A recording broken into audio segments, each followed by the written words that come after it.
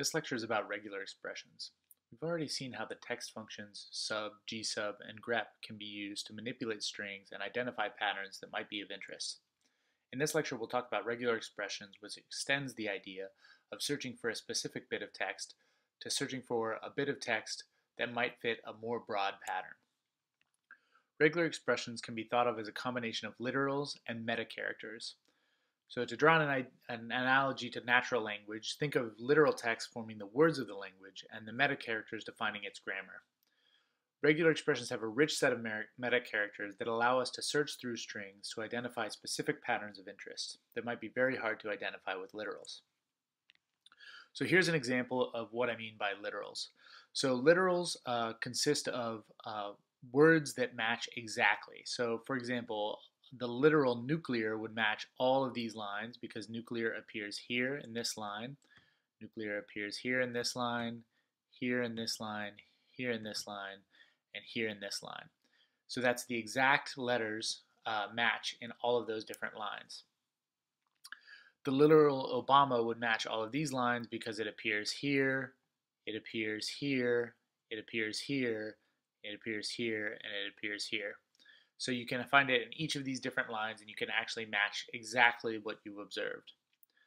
Regular expressions consist in the simplest form of only literals. A match occurs only if the exact sequence of literals occurs anywhere in the text being tested. But what if we only want the word Obama or sentences that end in the word Clinton, or some other much smaller phrase like Clinto?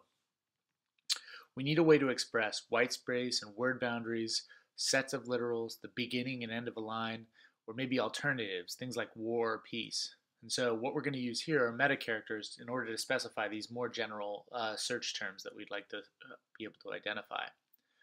So some metacharacters represent the start of a line. So for example, if you have a caret followed by I think, it will match the start of a line followed by I think. So that will match all of these lines. I think we all rule for participating and so forth. But it wouldn't match necessarily if the I think came somewhere in the middle of the line. $sign represents the end of the line. So for example, if you have the phrase morning $sign, then that will match all of the lines here because morning is the last word in the line. However, if morning was a word that appeared only in the middle of the text, it wouldn't match. We can also consider lists or sets of characters that will be accepted at any given point in the match. So, for example, you might have either a lowercase or a capital B, either a lowercase or a capital U, either a lowercase or uppercase S, and either a lowercase or capital H. So that will match all versions of the word Bush regardless of which letters are capitalized. So for example, this version has a capital B, this version has all lowercase values, this version also has all lowercase values.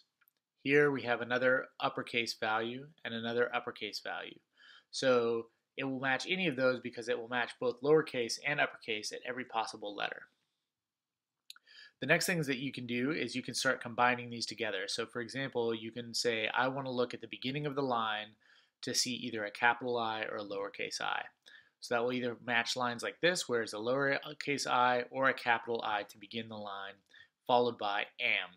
So what it does is it allows the start of the line, either one of the lowercase or capital I, and then the literal am.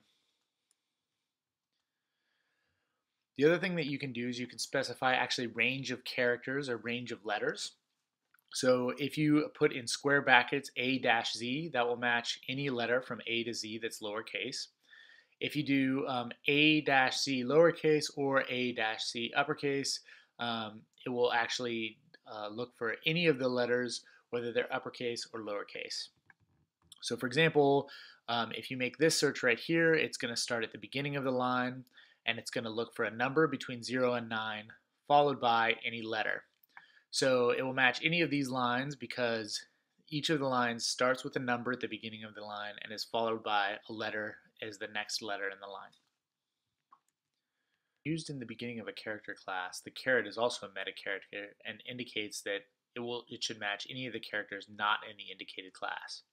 So for example, here we're looking at the end of the line with the $sign, and we're looking for any line that ends in anything other than a period or a question mark, because this means either a period or a question mark, and this caret means that it's not either of those two characters, so it'll match all of these lines because most of them don't have any punctuation, and some have exclamation points at the end.